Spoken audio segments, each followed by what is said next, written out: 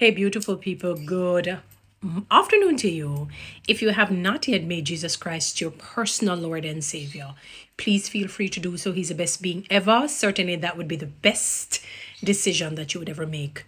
All right, beautiful people, I want to put an analogy, not really so much an analogy, but I want you to understand where I'm coming from with what I'm about to posit.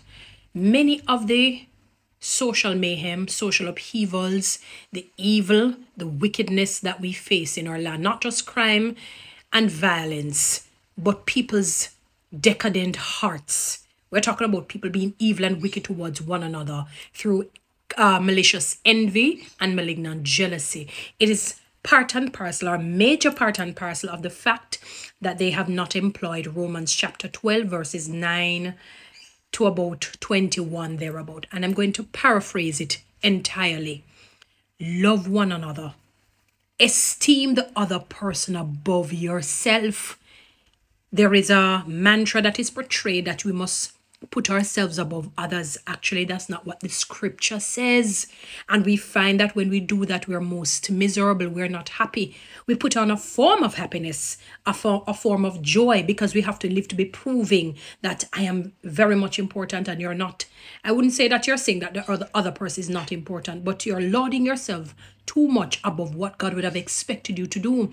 He asked the other person, when he says the other person, not necessarily a spouse, but individuals, especially good friends and so on, to lift the other person above themselves, and you lift that person above yourself, and guess what happened? Both of us are on an equal level. We don't need to lift ourselves. The other person should do it. That is what brings joy, because right away now, when we do that, we are now employing not just what the scripture says, but we now can feel when somebody honors us. We now can really, fathom when somebody cherishes us, when somebody loves us, when somebody respects us, because they're showing it through their actions.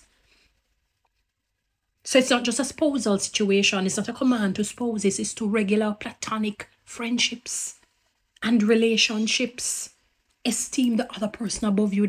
Go and read it. Go and read Romans chapter 12 and verses 9 to about 21, and you will see it. And if we were to do that, many of the evils in different forms that we face would have been tremendously mitigated. But naturally, we are selfish beings and we give into that. And that is why the scripture, part B of the first commandment, says, love your neighbor as yourself.